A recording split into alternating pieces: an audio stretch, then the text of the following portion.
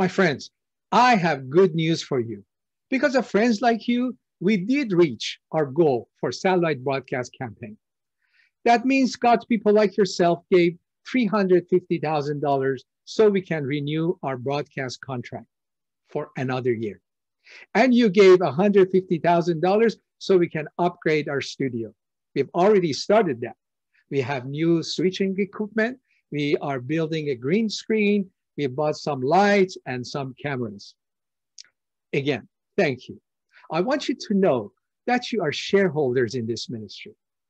That means every soul that is saved and every life that is transformed, you have a significant part in it.